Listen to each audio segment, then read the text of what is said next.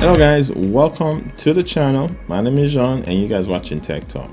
So Bose just announced the release date for the new QC headphones. So the newest QC line headphones will be the QC45. And right now it's planned to be released on September 23rd. So this is just a few weeks away. If you guys already know about Bose, guys, the QC line, which means the quiet comfort line, it's has a solid reputation for noise canceling, comfort, good sound quality. But if you have the QC35, let's say if you have the QC35 second gen, do you really need to upgrade to the QC45? So that is a good question, and I'm gonna try to answer that question for you today, guys. Okay, so in today's video I'm gonna share my personal opinion with you, like always, on that new QC45. I'm going to compare the QC35 with the QC45.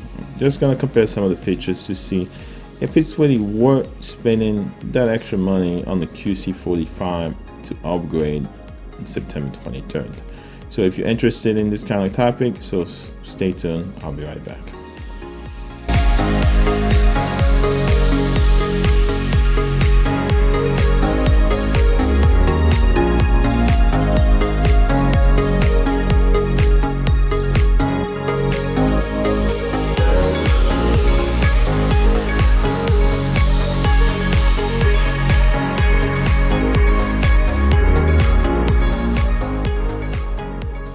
Welcome back to the channel, guys. If this is your first time on this channel, my name is John and you guys watching Tech Talk. So Tech Talk is a channel where I come to share my personal opinion with you every time I can on the newest tech. So today I'm going to talk about the Bose QC45. So the Bose QC45 will be released soon.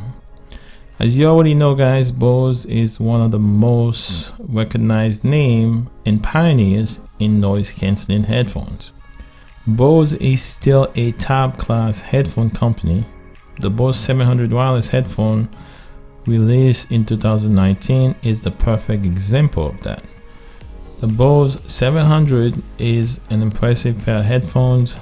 Yes, it comes with a big price tag, but it's a great headphone.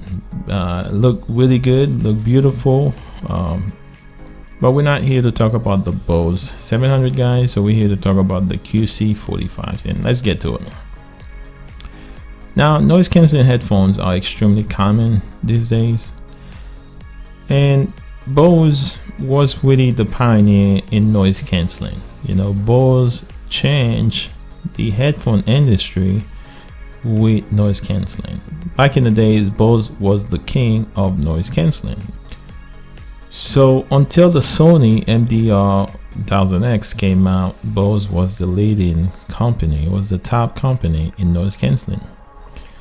So let's take a quick look at a few Bose headphones from back in the days that are still great headphones today, guys. Okay, when it comes to sound quality, noise cancelling technology, we had the QC2, the QC25, and when the Bluetooth headphones became mainstream, Bose came out with the SoundLink at the Bose QC30, which was one of the first wireless workout earbuds from Bose, and it had great noise cancelling features, great sound, very comfortable. I still use it now. So later on we got the QC35. Then we had the QC35 second gen, and most recently Bose released the Bose 700, if you guys remember that, in 2019. And just in a few weeks we're gonna get the QC45 soon. I still have my QC35 and the sound is still amazing to me when I put them on today. It's beautiful pair of headphones. It's great battery life, extremely light, amazing noise cancelling features, very easy to pair with your phone. The QC35 first gen or the second gen are still relevant today. So with the Bose QC45, this is what you're expecting to get. Okay, we are getting a slightly improved design. By the look, I think the material look almost the same as the QC35. but you are getting a more comfortable ear pad with the QC45. look like you're getting a softer material for your ear pad.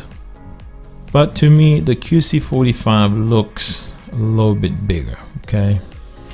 But there are also some big differences between the QC45 and the QC35 or the QC35 second gen. So we are getting a better microphone with the QC45. Bose call it noise rejecting mic. We're getting some new feature also called aware mode. The price for the Bose QC45 is $329.